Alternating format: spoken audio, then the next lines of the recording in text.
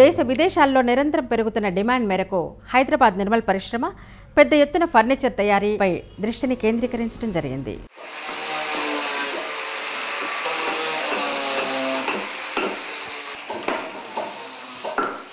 Nirmal furniture తయారీలో ముందుగా ఎంపిక చేసుకున్న ఇండియన్ టేక్ వుడ్ కలప దొంగని గేజ్ మెషిన్ సహాయంతో కావలసిన సైజుకి కట్ చేసుకోవడం జరుగుతుంది. కట్ చేసుకున్న కలప చెక్కని తయారు చేసుకోబోతున్న వస్తువుని బట్టి మార్కింగ్ చేసుకుంటారు.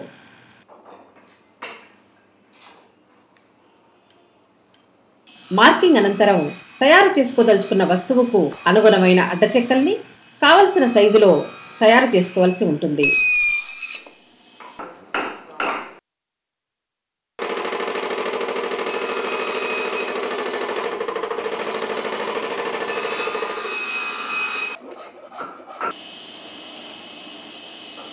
ఆ తర్వాత తయారు చేసుకోబోతున్న వస్తువు సంగడి కోళ్లను డిజైన్గా మలుచుకోవడం జరుగుతుంది.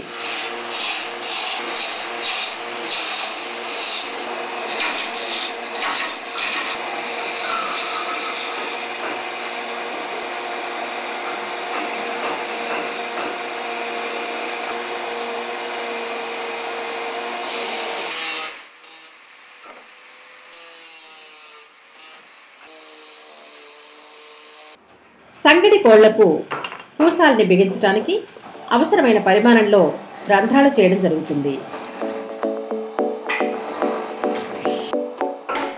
ఈ క్రమంలో సంగడి కోళ్లు అడ్డచెక్కలకు జిగురు పులిమి ఫ్రేమ్ కింద బంధించడం చేస్తారు.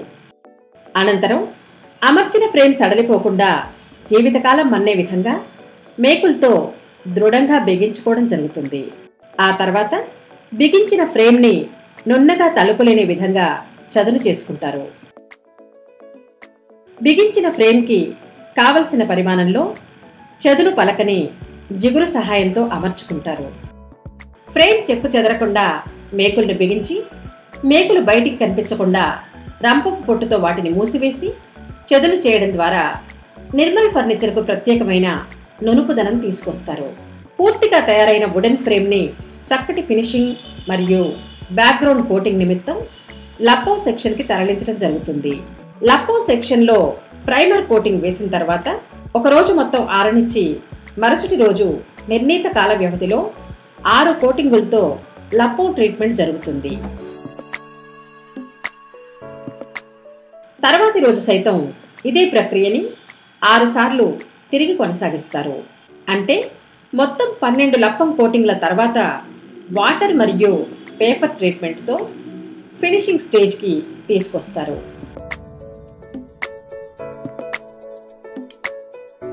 చివరగా కావలసిన రంగుల్ని అద్దుకునే విధంగా మెషిన్ సహాయంతో కలర్ స్ప్రేయింగ్ చేసుకుంటారు.